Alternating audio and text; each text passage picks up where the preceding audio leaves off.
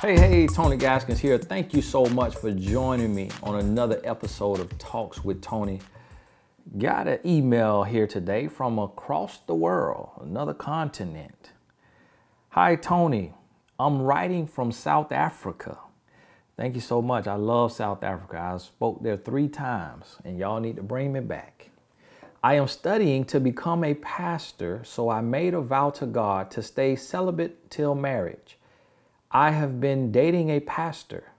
I am in my late 20s and he is in his early 30s. The same pastor helps me with my studies as a mentor, and this is how we started dating. I told him that sex was off the table and he was fine with it. He was telling me that he was serious and that he wanted me to be his wife one day, so he did not mind waiting. 3 months in this exclusive relationship, I found out that he was making arrangements to sleep with one of his ex-girlfriends. We are not living in the same town, so he was supposed to come visit me for the weekend. This ex of him are also living in the same town as me. So the ex lives in the same town as you. One of my good friends showed me the text that he sends this woman. This woman was chatting with my friend about him. I told him that I do not want us to be public unless we are both sure that this is for real. So only our close friends knew about us. He told me that he made a mistake and that this is not who he is. He says that he felt like I did not understand his needs and where he was coming from. He wants me to give him another chance. And my close friend who knew about us also feels that he deserves a second chance. The thing is, I feel like I can't trust him. And this early in the relationship, aren't we supposed to still be in our honeymoon phase when he did this? I told him that I forgave him and he is still helping me with my studies as sort of a mentor. I respect the profession that he is in and he is a good man, but it is hard to look at him as a husband to be. I have been praying about this, but I am so confused. I want to know if I should give him another chance. Is he a counterfeit or God sent? I do not have time to waste on someone who can't be faithful. Hey, that's a great question. And I will tell you this, as a man, selfishly, I would want another chance as a man, because I know that I was not perfect and I know I made mistakes. But fortunately, the mistakes that I made, early in my life didn't have to be surfaced. I was able to be graced through a lot of my mistakes in my relationships. And when I got with my wife, I was able to keep my mistakes to a minimum. And we both made mistakes as being a young couple. So we had to forgive each other for the lies or deceit or what have you. In your case, you're studying to be a pastor. He's studying to be a pastor. 3 months into the relationship, I'm gonna tell you like this right here. This is what I gotta tell you on the real side. I say selfishly, as a man, I would wanna push for a second chance. But truthfully, this is a major red flag. It's a major red flag. For one, because he is a pastor. He's already a pastor. You're studying to become a pastor. He is a pastor. So for him to be a pastor and to be trying to have sex with his ex-girlfriend, that's a major red flag. 2, for him to be a pastor and to be single still. It's too many women in the world for a man to be single as a pastor. If you are a pastor, you should already got your relationship in order and built on that and done it the right way, and then became a pastor. So it's some single pastors who cheated on their wives and lost their wives, or some single pastors who their wife passed away and so they're a widower. But in his case, that's a red flag. When you're a single pastor, that is a red flag, because there's too many women. There's too many women to be a grown man of age and you a pastor and you single. So that's a red flag. Now, it proves that it's a red flag, the fact that 3 months into your exclusive relationship, you're not exclusive, that he's trying to cheat with his ex who is in your same town. It is a red flag that he told you he wants you to be his wife and he's willing to wait on you. but he lied to you because he's not willing to wait on you. What he's willing to do is wait until you get weak enough to have sex with him. That is what he is willing to do. I'm going to post your answer. This should be May 22nd.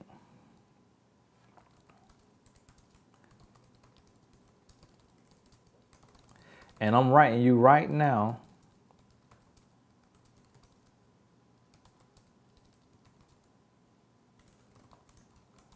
Just to tell you, cut him off now. You should be watching this on May 22nd. Cut his butt off now. He's waiting until you get weak. He wants you to get weak so he can sleep with you. Your friend, y'all in South Africa. Y'all got Zulus over there. Y'all got Muslims. You got different races. You got men with multiple wives, multiple women. You don't know where your friend's speaking from, but she need to hush because he don't need a second chance. Because look, what are the odds? What are the odds? You studying to become a pastor with a pure heart. For one, you shouldn't, eat where you boo-boo at. So you should not be getting mentorship from the man you're dating. You shouldn't be getting mentorship from a man, period. You a woman. Get mentorship from a female pastor.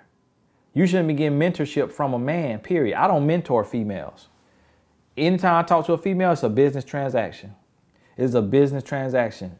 And the reason why I don't mentor females, because this very thing right here. Women come to me, can you be my, no, I'm a married man. I'm not going to be sitting talking to you because that's an intimate thing. It need to be a business transaction so you could put it in your mind. I paid $150 to get on this coaching call with Tony. I could put in my mind, I'm receiving money for my services, for the value that I'm providing. This is what I do as a professional. This is my business. This is my job. This is not personal. You shouldn't be getting mentorship from a man. Fire him and find a female mentor. If you can't find a female mentor, mentor yourself. I never had a mentor. And I reached my goals. So you don't always need a mentor. The next thing, what you need to realize is look at this as a sign from God. What are the odds that he would be messaging his ex, trying to set up some sex, and his ex would be gossiping about him to another woman, and then that woman happens to be somebody who knows your friend? And one of my good friends showed me the text that he sends this woman. This woman was chatting with my friend about him. So the woman might know about you, or it's some more gossiping going on than you realize. Your friend might not be telling you the whole story, but you got to see it as a sign from God that what are the odds for the woman he trying to sleep with to know your close friend and for this to get back to you? That's God 3 months in sending you a warning sign. You dealing with a false prophet. You dealing with a fake. So it just so happened that this don't happen. This don't happen like this. This right here, divine. This divine intervention in your life. And that's how you have to look at it. Because even if it is just by happenstance, you got to look at this as your sign. For you to find out 3 months in, this is early enough that you don't have a soul tie, that you're not in love, you're not addicted, and you got time to leave. That is what this is about. This is to save you. So cut him off, block him, block his number, tell him, please do not contact me again. I know that you maybe you didn't sleep with her, maybe it didn't happen, maybe your plan blew up in your face. But if you're doing this in 3 months, what are you going to do after 3 years? How weak are you going to be? If you this weak in 3 months, how weak you going to be in 30 months? How weak you gonna be at 30 years? How weak you gonna be at 13 years? He telling you he feels like that you don't understand his needs. You need to tell him, what kind of man of God are you to need sex outside of marriage?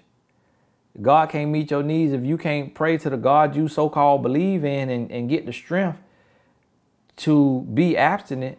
Then you in the wrong profession. You in the wrong calling. Your God ain't real then.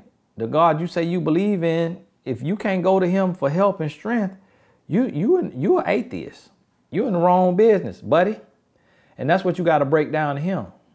And let him listen to this. Let him listen to it if he need to listen to it. Brother, listen to me. Stop playing with God. Stop playing with God. If you know God like I know God, then you know it's real. You know it's real.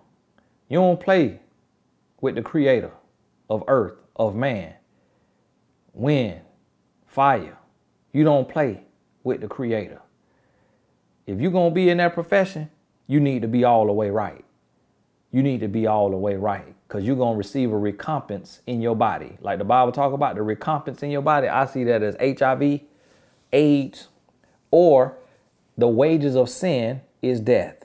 When you claim to know God and you playing with God, and same thing go for you, sister. You keep this going, you playing with God, because you know better and you done got a sign.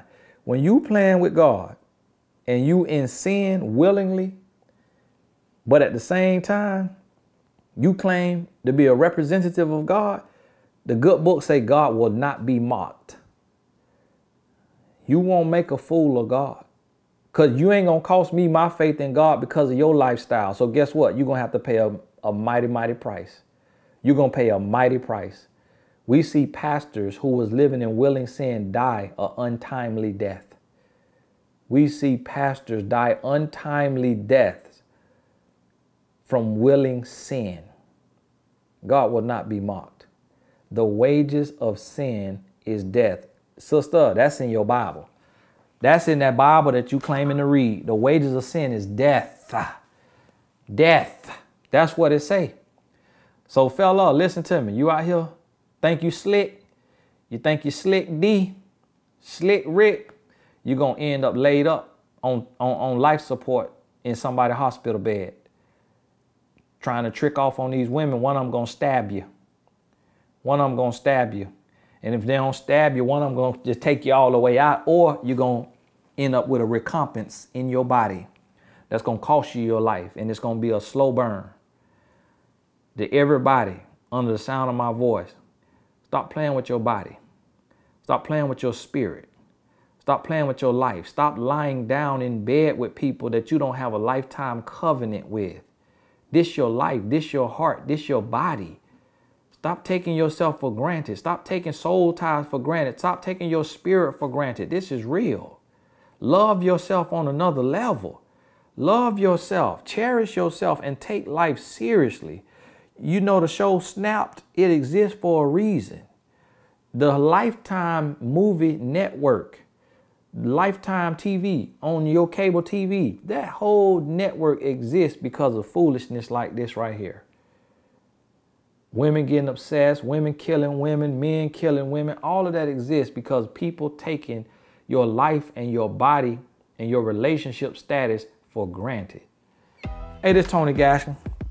If you have a question for me, please send it to me at inbox@tonygaskins.com. To all my patrons on patreon.com, thank you so much.